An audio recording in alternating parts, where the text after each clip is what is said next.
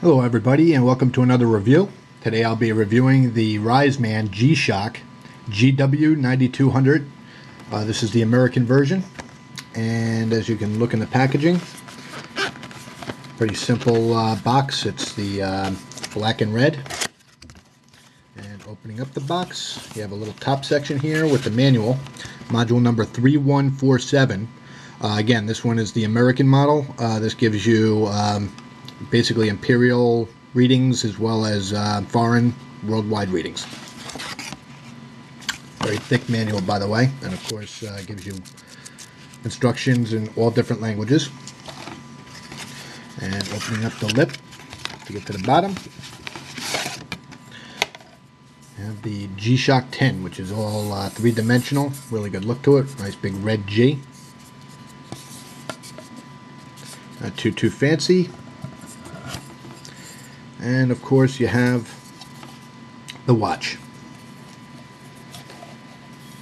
This watch was just recently released after seeing a lot of pictures of it on the internet, looking at all the features. Definitely had to have one. Really sharp looking watch. I like the curves and the edges. Very aesthetically pleasing to the eye. If you look around the watch itself, it's got a red button, but the red button is not really thrown out in your face there. It kind of just rests on the side, indented into the side. And you have the red eye here, and the red eye gives you the barometer on the inside. The red eye has a nice touch of class. It's got a good metallic look. It's got a pretty decent professional look to it. And one of the better things that they added onto this watch over other G-Shocks is a stainless steel light button. They did a really good job on that as well. It's got the black paint on the inside, but it's kind of brushed metal. And it's got the screws on the side if you wanted to change the band or the bezel. Nice sturdy sensor on the side. If you look at the Pathfinder watches, they're good watches. They give you obviously the same readings. The Pathfinders actually give you a compass on top, but this one's a little more sturdy, I feel. It's a more solid watch. But again, it's a G-Shock. You get that G-Shock protection on it. It's very highly shock resistant. And looking on the back, the logo on this watch, in this case, is the dragon. They call it the Flying Dragon. On the Japanese model, they give you the Flying Squirrel, so that's how you can decipher between the two.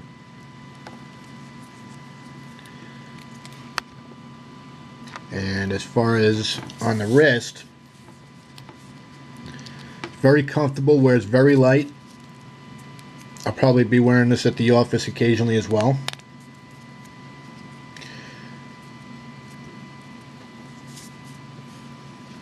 Doesn't wear ridiculously chunky. It's not extremely large. It's got a nice width to it.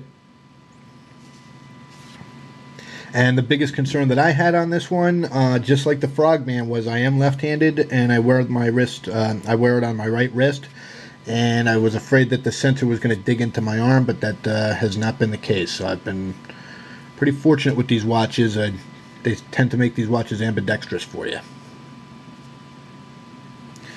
And one other feature that I like as far as the physical features is a nice textured band, first of all. I also always like it when they give you the two buckle on there. Nice thickness to it. But they also give you a lip. And the lip is to allow it where the ring doesn't slide around freely and get loose like it does on other watches. So that's a nice handy feature as well. Now going into the features, I'm going to go into the display first. Really good job on the display like most G-Shocks, but this one is a little extra special. I think it's actually one of the better modules that they put out there. And the reason being is because, first of all, it displays everything in one shot. In the red eye, you get the barometer reading at all times. You got the day of the week, the year, the month, and the day. And you get the time in the seconds, of course. You get 12 and 24-hour format. This is an atomic solar watch, so on the atomic side, it can sync up to 6 different towers throughout the world. You got the U.S., Japan, Europe, and they recently added China to the list there. So that's number one. Number two, it is solar, so it does get its charge by the sun, and it's been charged ever since I picked it up. And going into the features, if you push the button on the right, it gives you the altimeter reading. And when you look into the eye there, it's actually setting itself up to gauge the pressure of the air to give you the kind of height that you're at. And you'll notice there's a little flashing G on the top there. That's where you know that it is reading it. You have the option to figure out the increments that you want it to read. I had it read every 2 seconds. You can have it read every 2 seconds or 5 seconds. And as you're climbing up a mountain, you have the ability to record features. I'll show you that in a moment. You can set the altimeter to a certain height. So if I'm climbing up and I'm halfway up the mountain, I want to start gauging it from that area, I could reset the watch to where it would be at 0 feet. So this way I can start just gauging myself. And there's also a timer on it too. So it kind of gives you how fast you're traveling up the mountain and how long it's taking you to get there. How many feet per second, if you will. Now, going into the regular features as well, you have the barometer. And the barometer gives you the same reading on the side. You have a choice here. You can choose it to read on the graph where the barometer is going up or down, the pressure. Or you can go by an arrow, and you can do that with the altimeter function as well. So if the weather's declining, you'll see the arrow go down. If the weather's pretty much stable, you'll just see the arrow pointed to the right. And if it's increasing, you'll see the arrow point up, obviously. And you can go back and forth. Not on the main time screen, but just within that function itself.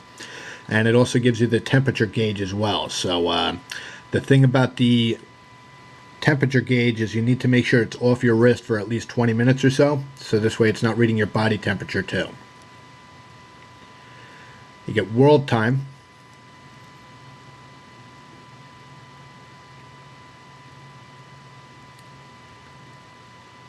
You get your 24-hour stopwatch, 24-hour timer, which is a new one. You get your alarm mode, which gives you the hourly time signal. 1, 2, 3, 4. 4 alarms plus snooze.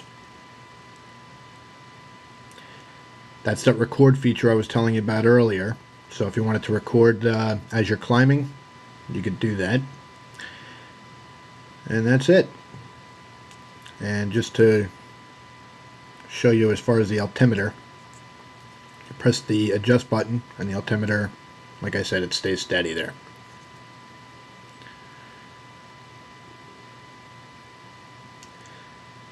And the lume, as you can see, is pretty bright on it.